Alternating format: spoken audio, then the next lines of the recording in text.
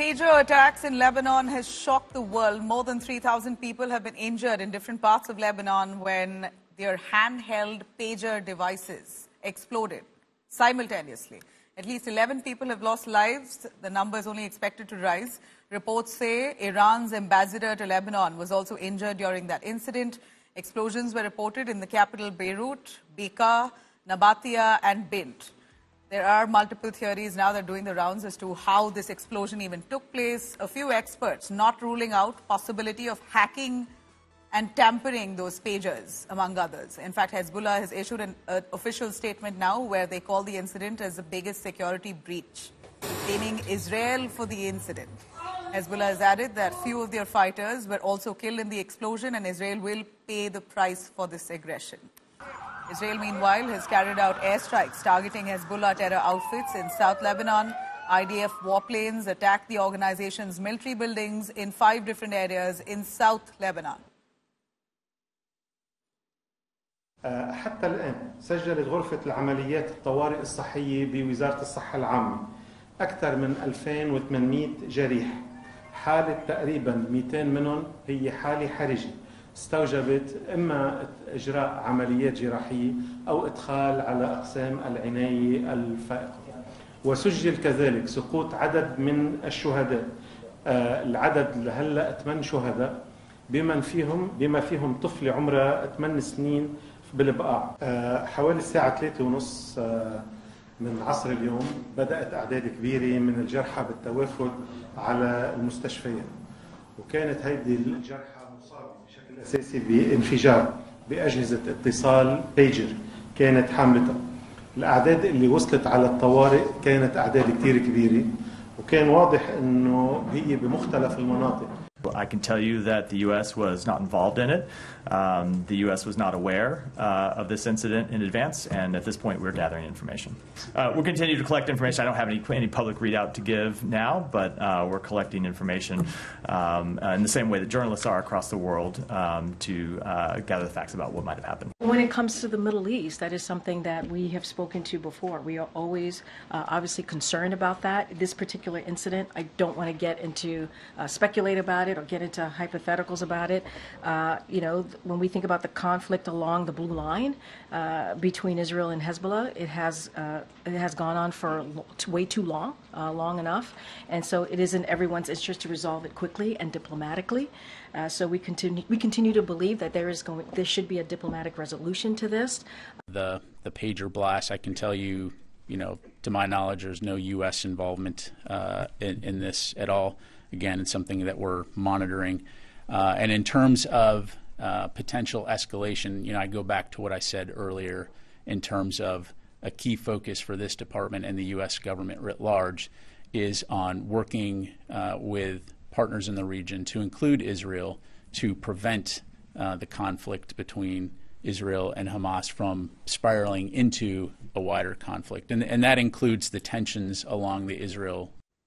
So Hezbollah internal communication system is exposed. So, and using pager is a weakness. So Israel went after this as a rational choice to damage Hezbollah in a certain way that they cannot commit to a major attack to Israel.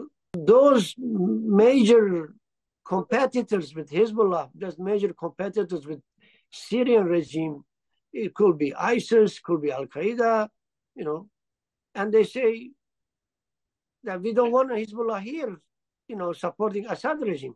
Turkey too, like Turkish intelligence is very strong in Syria, and Turkey used very close to Israel. Like even, a question mark that could be some of tip-off came from Turkish intelligence to Israel. Because it's only a year that we see now Turkish-Israeli relations are getting sour.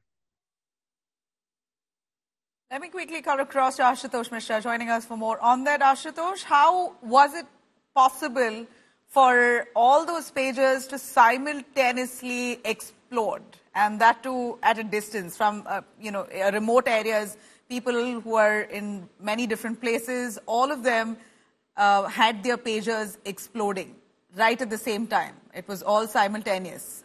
What do we know more about this? Well, Nabila, that's only possible if it is a programmed specific way.